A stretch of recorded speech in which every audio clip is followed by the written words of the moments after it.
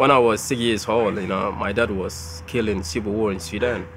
It's very difficult in Sudan. The only thing we do is just play football. We play football without shoes. And I remember one day my dad told us we never give up playing football, and be part of the game. When I came to Australia, and we're very lucky to have our own clubs here in Western Sydney. My name is Angok Bol. I've been in Western Sydney Wanderers volunteering since day one for the club. We do like minor games for the kids come from different clubs around Western Sydney. Western Sydney is like multicultural. The club built based on that. And once you look for the Western Sydney team, you come out, you find all different background players. They all do well in that level because they know where they come from and what they're capable of. It's a hell of a lot of people out there to come out and support the club because you feel like part of the club, and the club is part of the community at the same time. And the Wanderers is open door for everyone.